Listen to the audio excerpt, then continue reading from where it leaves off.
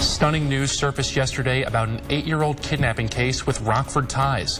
A 14-year-old boy claims he is Timmothy Pitzen. Throughout the years, police have received a number of tips of Timmothy Pitzen sightings, but they always led to dead ends. Now police say a 14-year-old claims he escaped 2 kidnappers who held him hostage for over 7 years. And Timothy's family members are holding their breath, hoping he's back. Cautiously hopeful. Very cautiously hopeful. And if it turns out to be him, we'll be thrilled. Timothy's heartbroken family had never stopped believing he was out there alive. Was this 14-year-old really Timothy?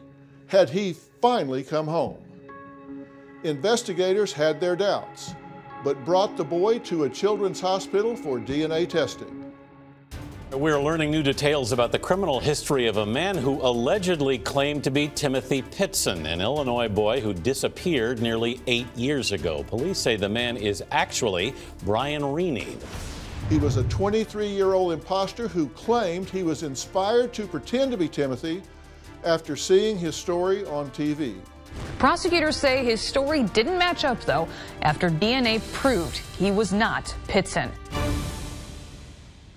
Today I'm speaking with Timothy Pitzen's father, Jim Pitzen, and Aunt Kara, as well as the brother of the imposter. What would make someone pull off such a cruel hoax? And the other question that has now bubbled to the surface is Timothy out there alive?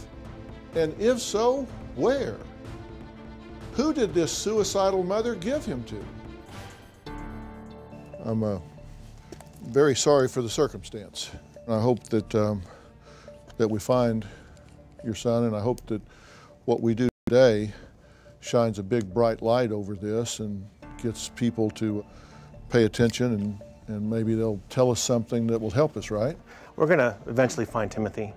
I know that in my heart. It's not if, it's a when type of thing at this point.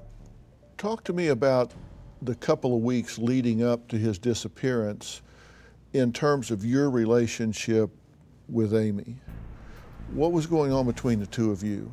Amy's friend had got her tickets for a vacation down the Bahamas for a week, and nobody informed me on it, and she says, I'm just gonna go, and I'm like, you just can't go, we got this going on, Tim's got school, I'll just take him out of school for a week. I'm like, no, we can't take him out of school, so.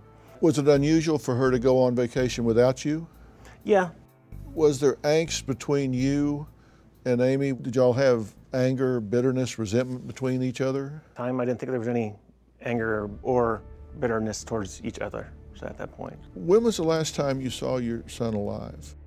I dropped him off at kindergarten that morning. She usually drops him off at kindergarten. I pick him up after kindergarten, take him to daycare. Then when I get off work, I pick him up at daycare and take him home. But the school knows you and your wife both? Yes. What was the last thing he said to you and you said to him? He said, love you, Dad. I go, I'll see you after school, buddy. And I watched him run off to class.